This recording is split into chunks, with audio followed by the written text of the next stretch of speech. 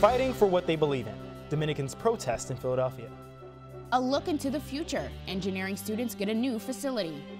Philadelphia gets a taste of Carnival. Hello and welcome. You're watching Temple Update. I'm Aaliyah Mayo. And I'm Kenny Cooper. The Temple community is still in shock after a student was killed in a hit and run just blocks away from main campus. The incident happened at the corner of 8th Street and Cecil B. Moore Avenue, where police say a driver was speeding in the wrong direction. Temple Update's Connell Smith is live at the scene with more details. Connell, what do you have for us? Well, thank you, Kenny. The university ID'd the victim as 27-year-old Ajay Agnaratti. He was a fourth-year student in the College of Liberal Arts, majoring in political science and economics. He was in the crosswalk that you see behind me, possibly on his way home, when the reckless driver, as you said, was going the wrong way and speeding and fatally hit him. Surveillance footage shows Agnahatri taking his last steps, crossing the street before the speeding gray Hyundai slams into him. Police say that Agnahatri was propelled more than 150 feet from impact. The driver then continued further for another 2 blocks, where they dumped the heavily damaged car on 8th and Burke Street. Debris from the accident and the victim's shoe could be seen littering the street. Philadelphia police say they do not know who was driving the vehicle the night of the accident, but they know who owns it. We are looking for a driver. We have a vehicle in custody. We know that it is the vehicle. Eventually, we will get the driver. I would encourage the driver to examine their conscience and do the right thing.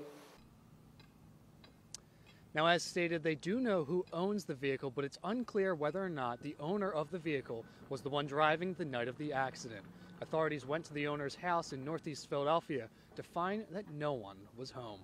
If you have anyone who has information regarding the accident, they are urged to call Philadelphia Police. For now, Connell Smith, Temple Update.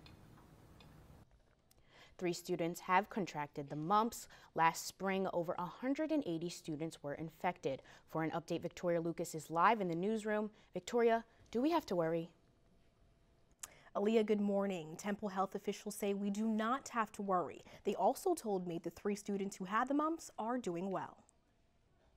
And we're still only at 3, and we're hoping that's where it stays.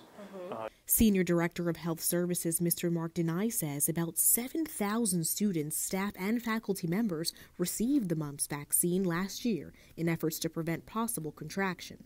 Denai told me 2 of those 3 students who have recently contracted the mumps did in fact receive the vaccine, but the vaccine is not 100% effective. The vaccine's not perfect. It's only 88% effective. It can be low as in the 60s. So there are some folks that don't get the protection from the vaccine that others do. The University Health Department added the measles, mumps, and rubella vaccine, or MMR, as required immunization for incoming students this past fall. Current students must have the vaccine by March 1st. Denai says the new requirement will help determine who has the vaccine and what necessary steps to take next. But it's really about trying to increase that awareness, collect the information so that we have a good database of who's been vaccinated against what disease that they've been vaccinated against. Denai says the mumps should not be a concern for anyone. However, the concern today is the flu. Between October and now, we typically see over 3,000 students with influenza-like illness, and that's every year we see that many. This year it's a little bit more than last year, but not quite as many as it was 2 years ago. Denai says to prevent the flu, you should use the same precautions you would to prevent a cold and to continue to use these health routines over spring break. University Health Services will notify the university if the mumps is a concern. For now, it is not. We're live in the newsroom. I'm Victoria Lucas. Aaliyah, back to you.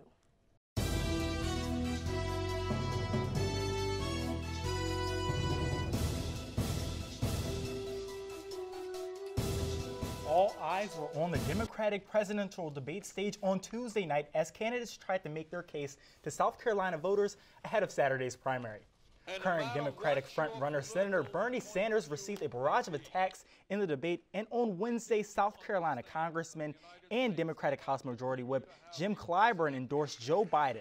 This is an important endorsement because of the influence that Clyburn has in the state. California, Texas, and 12 other states will make their voices heard in the biggest presidential primary day to date, Super Tuesday.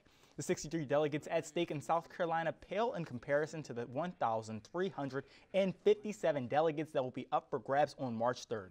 Candidates vying for the opportunity to take on Trump in the general election will be dead set on trying to gain some steam ahead of the Democratic convention. So Friday marks the last day of classes for anyone who did not know, but before spring break, students are preparing for their mid-semester rest. It officially begins on Monday and continues until Sunday of next week. This is the last break of the 2019-2020 academic school year and comes earlier than most other universities in the region. Temple students come from near and far, and we were curious just how far they may be traveling next week.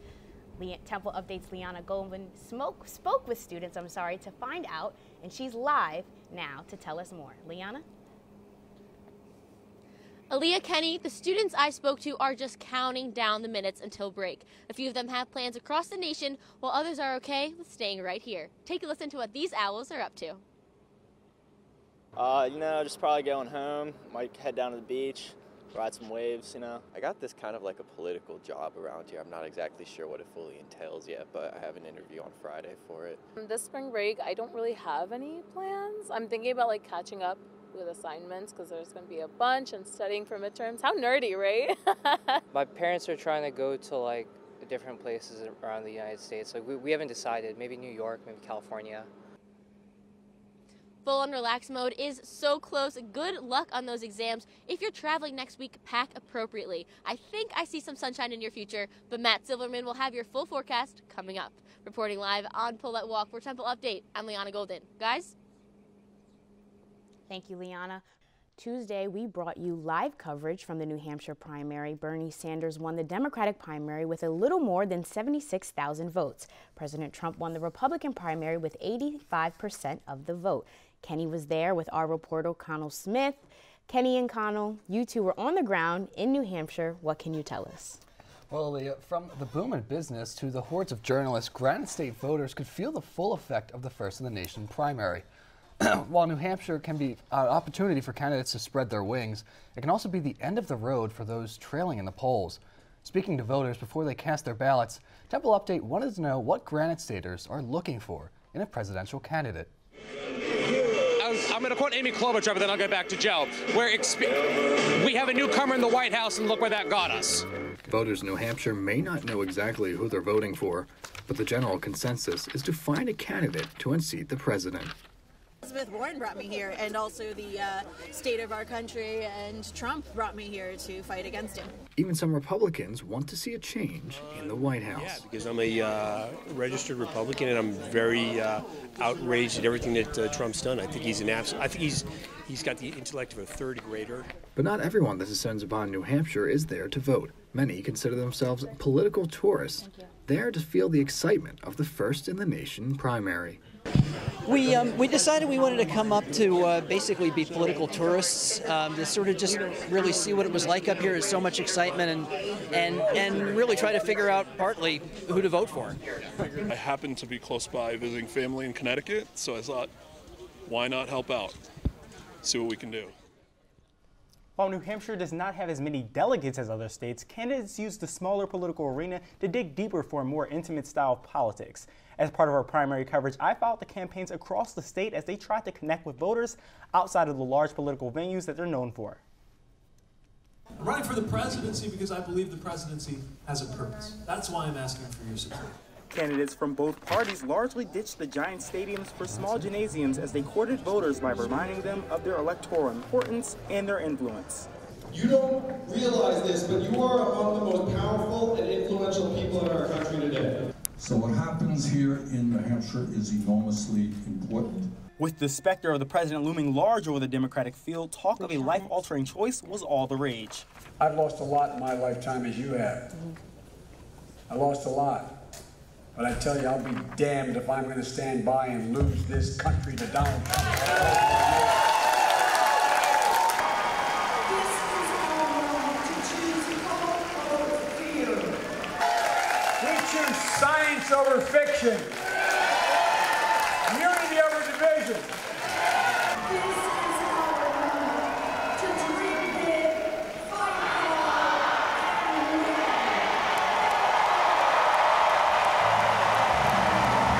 Now, these small interactions corrections that candidates are making can make a big impression on voters. Thank you, Kenny and Connell. The Nevada caucus will be held on February 22nd. Be sure to stick with Temple Update for the continued election coverage. Coming up on Temple Update. They shoot, they score. Temple men's basketball continues their 2-game hot streak. Find out who they will be playing this Sunday when we come back. And a Temple alumnus stops by the Today Show to talk about her dream of competing in the Olympics.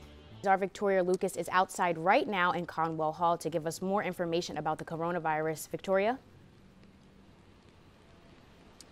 Yes, Aaliyah. So earlier this week, I did speak to Temple students and how the coronavirus has affected them and their families. So here's what they had to say.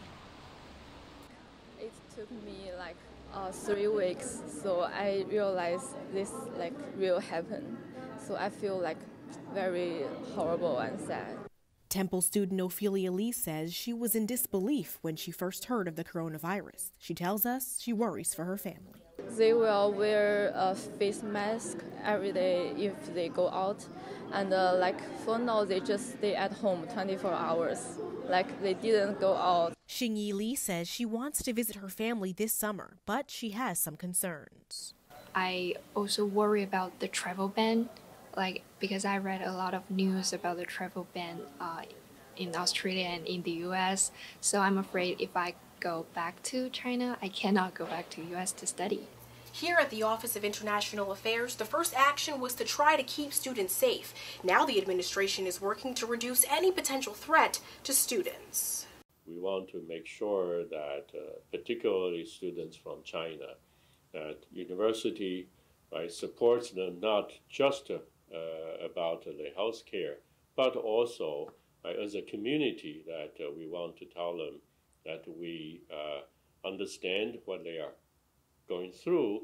Vice President of International Affairs, Dr. Hailung Dai, says his office is ready to provide students with counseling if they need it. Ophelia hopes people across campus and the country understand this one message. The enemy we all face is a virus, not Chinese. Yeah.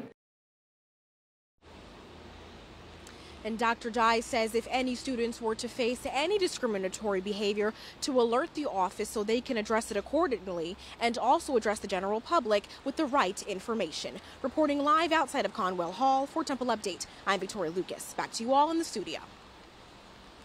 Thanks, Victoria. Jared Cruz is over at the sports desk to tell us more. Jared, what's going on in sports? What's up, Al fans? I'm Jared Cruz, and welcome to the sports desk. There has been a lot going on in the Temple sports world over the past couple of days, so let's get you updated. For all you Temple football fans out there, the wait is finally over. Temple football and the Philadelphia Eagles have reached an agreement on making the Lincoln Financial Field Temple's home for the next 5 years, with an additional 5-year option. The agreement is effective immediately and will run through the 2024 football season, as the Owls have played at the Link since 2003, when the field opened. Philadelphia Eagles president Don Smolinski issued a statement saying, "We are pleased to extend our agreement with Temple University," end quote. He goes on to say that they have enjoyed their relationship with Temple thus far and look forward to continuing the tradition with Temple University. Temple University President Richard Englert issued a statement on his own saying that he is thrilled to have reached an agreement with the Eagles and looks forward to more home games. Women's lacrosse took on Rutgers Wednesday night at Hobart Field. Temple fell behind early as Rutgers scored their first 4 goals of the game, but the Owls were able to regain momentum in the second half as Jen Roswich and Bella Maestro-Pietro each scored 2 goals. Maestro-Pietro also added 5 draw controls and 4 ground balls in an effort to come back.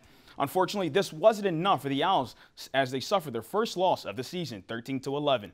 Temple will continue to play at home, hosting the Princeton Tigers on Saturday, February 15th. All right, now let's take a trip down Broad Street to the Leocore Center, where the Owls face the SMU Mustangs. The Owls were 11-11 heading into this game and did not disappoint. Watch as senior guard Quentin Rose sinks the sweet middle-range jumper as they get the Owls going, as also lead the team with 25 points and 8 rebounds as the Owls shot from 17 for 25 from the field. In the end, the Owls were able to solidify a W in overtime, advancing to 12-11 on the season. And that's not the only good thing that happened this past Saturday. Senior guard Quentin Rose made history as he became the American Athletic Conference all-time leading scorer. Rose broke the scoring record from achieving 1,718 points, surpassing the previous record held by Houston's Rob Gray.